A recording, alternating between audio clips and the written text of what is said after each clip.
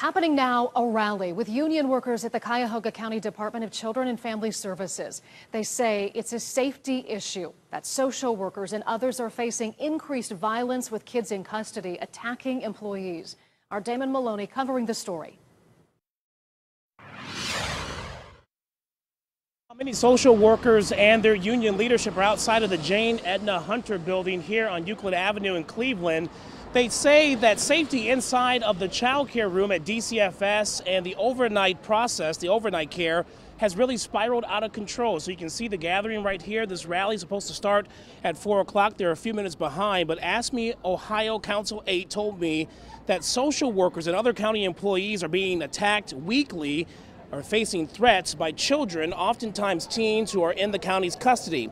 Now today I was able to confirm that 2 women DCFS employees have been charged with misdemeanor assault stemming from a physical altercation inside the Jane Edna Hunter Social Services Center.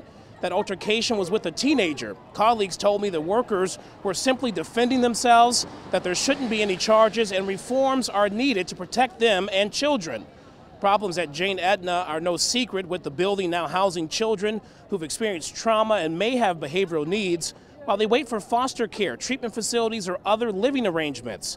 The county has admitted there is a placement crisis. The building simply wasn't designed for this, and Cuyahoga County Executive Chris Ronayne knows it and is supporting the creation of what is being called a child wellness center. That's a place for children to stay and receive treatment and family resources until a more permanent arrangement can be found.